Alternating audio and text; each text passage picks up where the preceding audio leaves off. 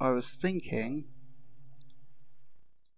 of making the logic of a basic puppet, and maybe even a deluxe puppet if we get that far, so that we can understand like all the stuff that's going on in here.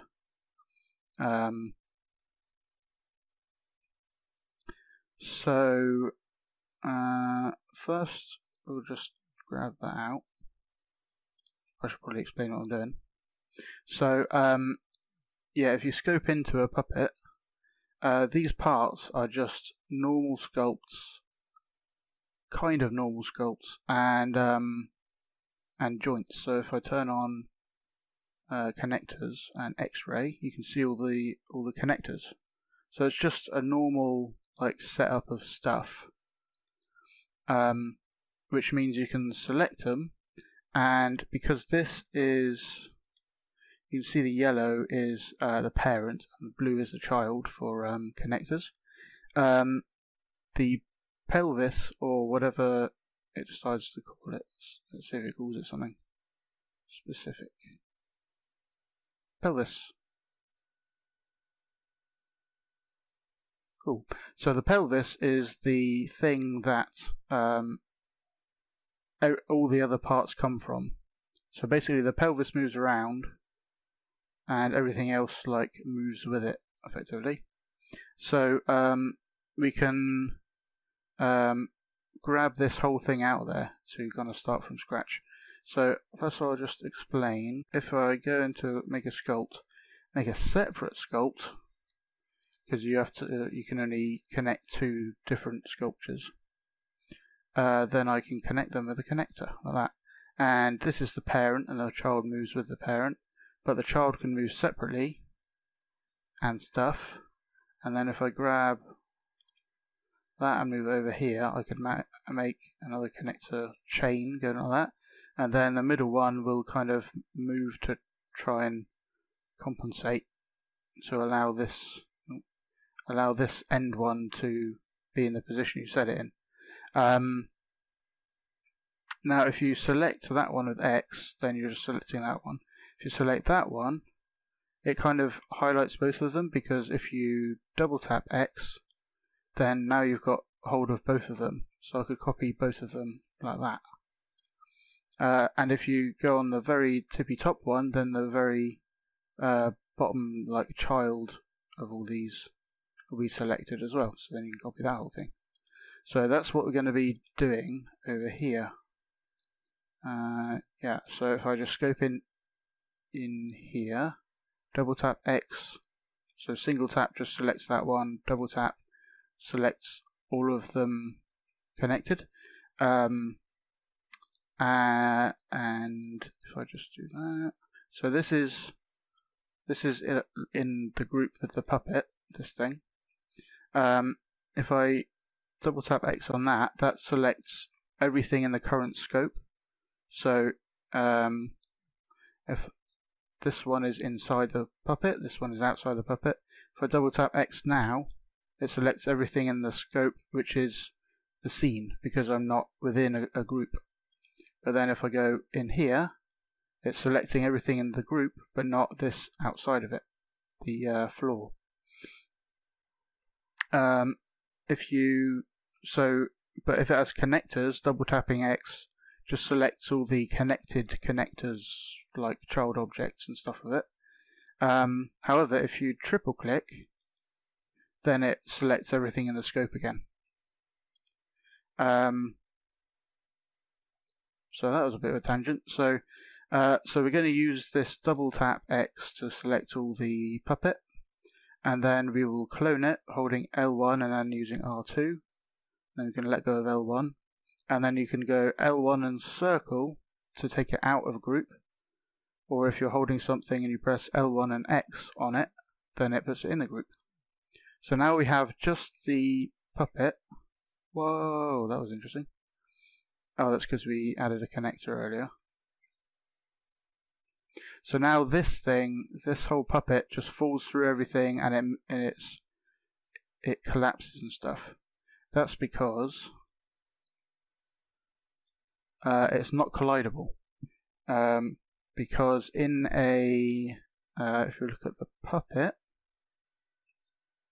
and we go to the physics tab and you hover over these collision shape things, this is sometimes known as the pill shape, and this is what actually collides with stuff by default, because the animations and stuff, you tend to not want it collidable, but it always depends on what you're actually doing, the specifics. But so it makes all these non-collidable, and then has this special invisible pill shape you can adjust, effectively where the bottom of it is, whereas if it's at the feet or halfway up, I guess that is, and then you can adjust the height of it and the width of it, which is all the way around. It's like a radius. So if you're making a first person puppet, you probably want the width a bit thicker, because otherwise you might like clip into a wall or something if it's really thin and the camera's like here, then you might the camera might go into a wall, something like that. So you can thicken that up. And if you got a load of stairs or something, you could try adjusting the vertical position so that you don't kind of get stuck so easily, things like that. So let's leave that like that. But that means this has no collision on it. So just to show what's going on, if I add collision, it will collapse into a mess, like ragdoll type effect. And you could even, if you go into things like the connectors, you could adjust these to make sure that to give it some like if I did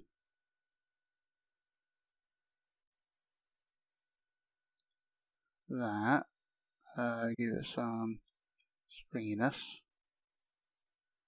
then it would try and keep those connectors a bit more like in the original position, basically, things like that. So you could adjust that to like make a ragdoll effect, so it all just collapses. Alternatively, I believe, so if I play time and I go into the body structure and just start pressing triangle on things, that kind of ragdolls as well, because these tell, so to add one, you click on that. Whoa, let's stop that. Okay, so you normally go click X on that and then X on the belly piece, and now that belly piece moves properly. But if you triangle all the things, then it all collapses just as that one did, but it's kind of, well, it's all freaking out now. So you could have a keyframe. Could you have a keyframe? Let's see if a keyframe would work. So, no, a keyframe wouldn't work. Yeah. So let's go back to here. So we have this thing, and it's all, the reason it's all falling is because it's movable as well. So if it wasn't movable, it would just stay there, movable, and it collapses. Nice. But we need to first we need to get the basic puppets working like this. So to do that, there is no so this is let's just turn off X-ray. So this purple thing here denotes that you're in a puppet heart. They call it a puppet heart is a special kind of group that has like the tweak menu, this special puppet tweak menu, and you can also tweak the base there to get that menu. So we need one of those to get all these like special options and stuff. So let's try doing that. but it's not a separate gadget. It comes with the puppet. So if we just stamp that in there, so it's a bit tricky to like demonstrate this super nicely. I'll just delete those. So I'll put this here just so we can actually scope into it, otherwise it will disappear into the ether. Kind of, yeah. So we have this puppet heart group, and we want to put this into it. So just as before, double tap X on the pelvis so we can select all of it, and then bring it over, and then hover over the thing we want to scope into, and use L1 and X, and now we're scoped into that. If we let go, delete that. So now it's in the puppet group, and it's not going anywhere. And we have, whoa, it's jumping around a bit because of reasons. But we have the tweak menu all set up all nicely. So I'll put this on the platform, and that should work okay. And the positioning of this you can finesse and whatever. You put the feet on the surface of that purple bit, I believe. Let's just check over here. Yeah, just on the surface, so that should be okay. And now it doesn't like jump around and stuff,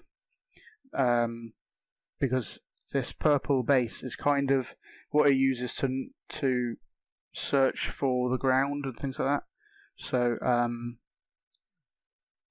that should be okay. So now it's not moving around and stuff. But so normally if you look at the tweak menu over here and play time, then it will kind of preview. Whoa, there's some freaky stuff going on over there. It will normally like put it into the mode. Oh, it looks like it's affecting this as well. Oh, I know what that is. Let me just fix that.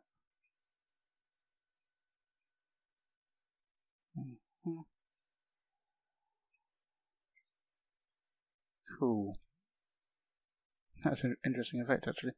So, yeah, while you play time, then it kind of previews these things.